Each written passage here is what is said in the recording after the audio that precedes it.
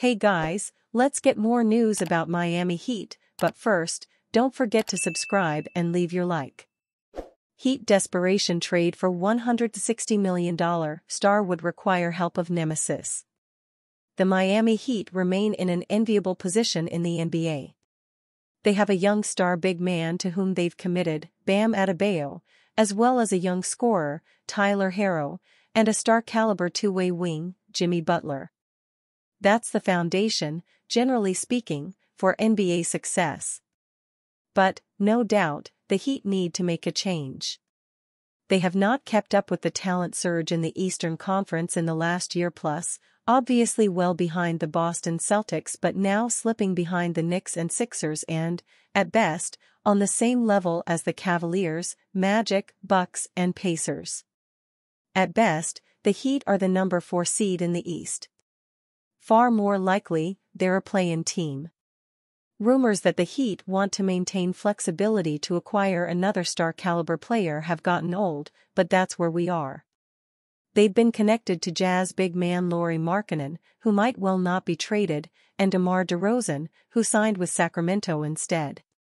One player who could rescue a bummer of a Miami Heat offseason, though, lingers on the trade market, forward Jeremy Grant. But a deal would require the Heat, and the Blazers, for that matter, to bury the hatchet from last year's bitter Damian Lillard trade talks, or lack thereof, and focus on the now.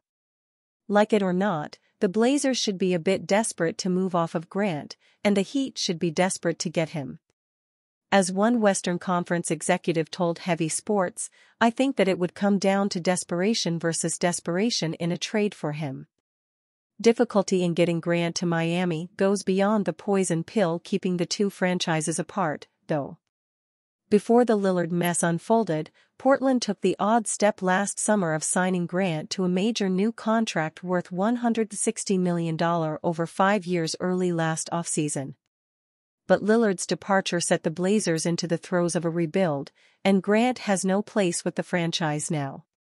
The Heat would consider trading for Grant as helping Portland out, taking a bad contract off their hands. The Blazers, though, would consider themselves dealing a high-scoring asset to Miami and would want to be compensated accordingly. Grant averaged 21.0 points on 45.1% shooting last year, with a remarkably low rebound total, 3.5 per game, for a power forward. He struggled with injuries, playing just 54 games for the lowly Blazers. But has turned himself into a three-point marksman recently, shooting 40.1% from the arc on 5.7 attempts in 2022-23 and making 40.2% on 5.1 attempts last year. That makes him an ideal fit at the 4 spot next to Adebayo. A credible offer from the Heat could be the contract of Terry Rozier, which has 2-year and $51 million remaining, plus the Heat's first-round pick from the 2024 draft, Kel'el Ware. That reduces the Blazers' financial commitment and provides a young asset. A swap of Tyler Herro for Grant makes sense, too, except that Portland made clear last year that it does not rate Herro much as a trade asset. Jeremy Grant can play, he is a shooter, he is a good, active defender when he is engaged, he is going to do a lot of things that help your team. But he is a third option.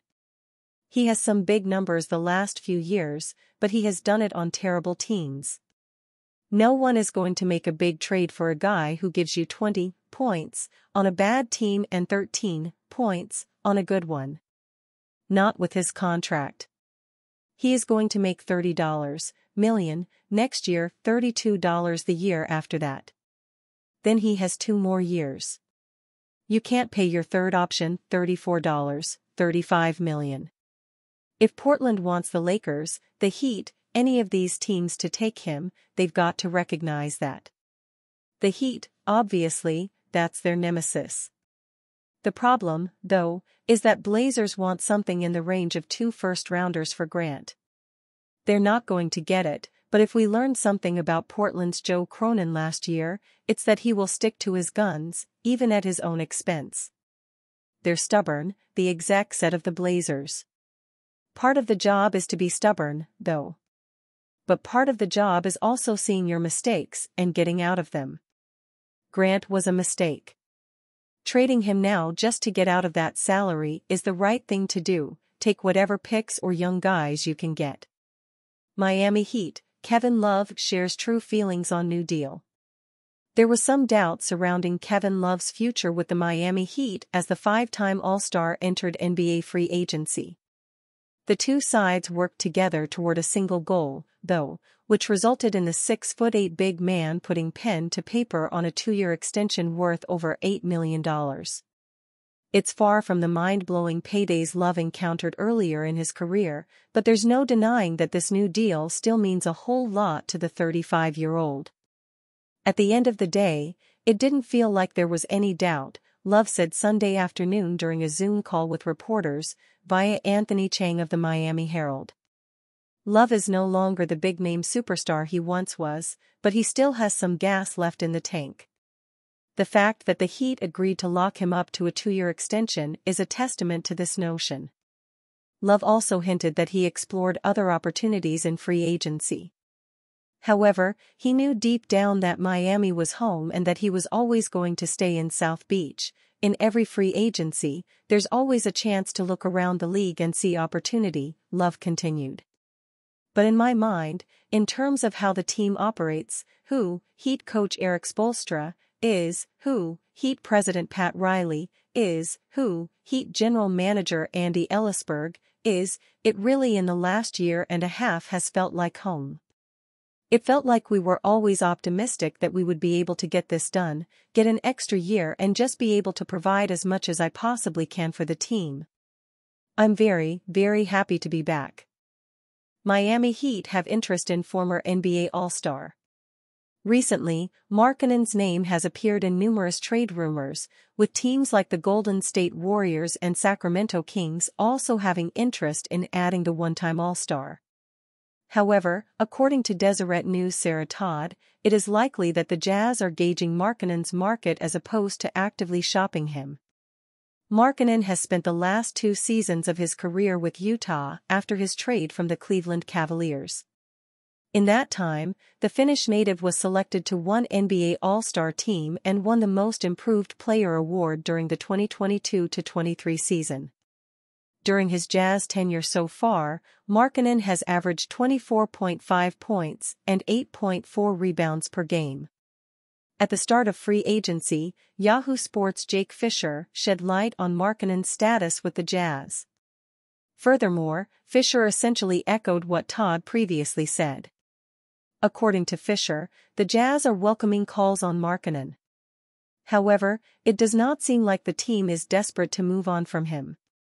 The Jazz are indeed welcoming calls on Markkanen, league sources told Yahoo Sports. Perhaps Utah will ultimately exact a similar offseason to that of Brooklyn, where the Nets once envisioned adding star-level talent alongside Mikal Bridges before determining their best course of action was to enter a rebuild, thanks to a massive haul from New York. The Jazz, as previously reported at Yahoo Sports, were looking into trading for Bridges, held conversations with Atlanta about both DeJounte Murray and Trae Young, sources said, and were working to assemble a group around Markkanen that could have possibly drawn George's eye. Additionally, Fisher notes that the Jazz still have interest in working on a contract extension with Markkanen next month. This latest round of Markkanen trade conversations could very well just be the Jazz trying to gather information from interested teams, or an effort to solicit some kind of exorbitant offer akin to the 5 first-round picks, plus an additional unprotected pick swap from the Knicks for Bridges.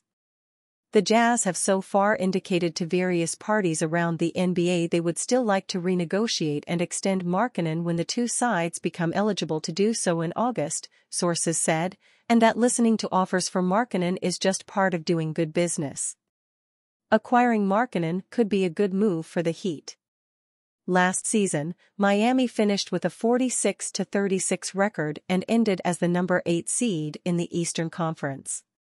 Furthermore, they lost to the eventual champion Boston Celtics in 5 games in the first round.